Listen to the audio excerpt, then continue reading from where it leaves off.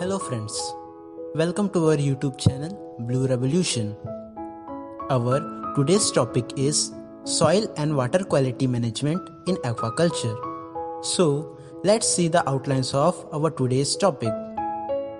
First, soil and water quality management in aquaculture. Temperature and salinity. So let's start with temperature. हम सभी जानते हैं कि जो फिश का मेटाबॉलिक रेट है वो डबल हो जाता है with rise of every 10 degree Celsius temperature.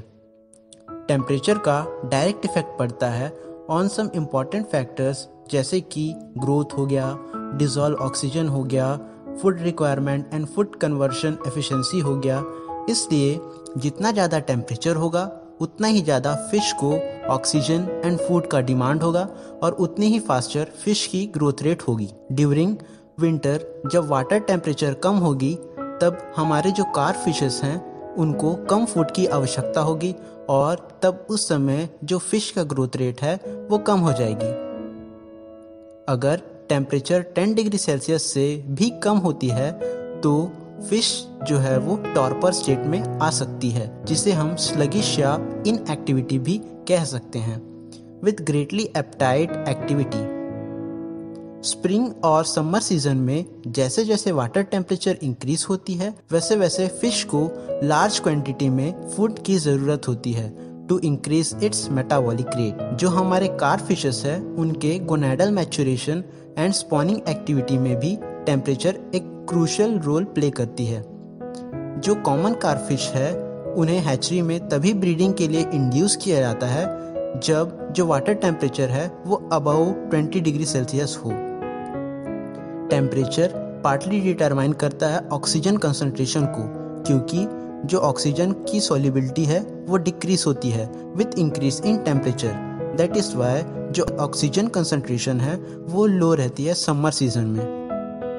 जो कोल्ड वाटर फिशेस हैं उनके लिए ऑप्टिमम टेम्परेचर है 14 टू 18 डिग्री सेल्सियस एंड जो वार्म वाटर फिशेस है उनके लिए ऑप्टिमम टेम्परेचर होता है 24 से 30 डिग्री सेल्सियस।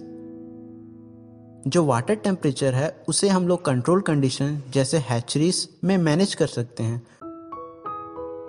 बट जो लार्ज वाटर बॉडीज है जैसे रिजर्वायर हो गया, रिवर्स हो गई, यहाँ पर उसे मैनेज करना डिफिकल्ट हो जाता है। हम आफ्टरनून में एरिएटर्स का यूज करके थर्मल सर्टिफिकेशन को ब्रेक कर सकते हैं by mixing warm surface water with cold सब सरफेस वाटर। जो थर्मल सर्टिफिकेशन है उसे ब्रेक करने के लिए हम पॉन्ड्स के बैंक में ट्रीज प्लांट कर सकते हैं, जिसके शेड से थर्मल सर्टिफिकेशन जो है वो ब्रेक हो जाएगा, but at the same time it will reduce some beneficial effects of wind mixing and will restrict solar energy for photosynthesis. This is the effect of temperature on aquaculture. Now we will discuss about salinity.